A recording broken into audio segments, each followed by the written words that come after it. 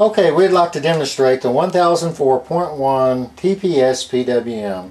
This PWM attaches directly to the throttle position sensor. We have the throttle position sensor here, which attaches to directly to the back of the PWM. For this demonstration, we'll be using the throttle position sensor switch, the amp meter, the PWM, and the hydrogen cell. To start with, we'll turn the unit on. When you turn the unit on, you will notice that the power indicator light comes on in the upper left-hand corner of the unit.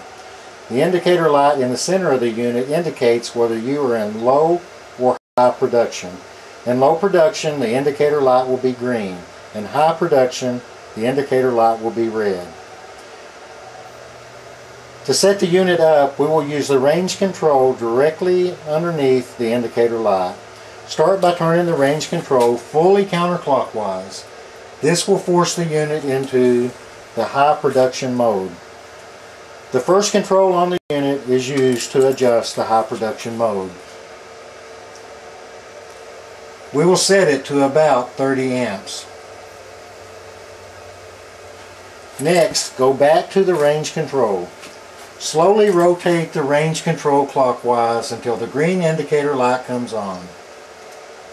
When the green indicator light comes on, you are running in the reduced hydrogen mode or the idle mode. Set the amount of hydrogen that you would like for your unit to produce while idling by using the third control on the unit. We will set it to about 15 amps. Okay, we have the unit all set up now, and we're going to use the throttle position sensor to simulate acceleration.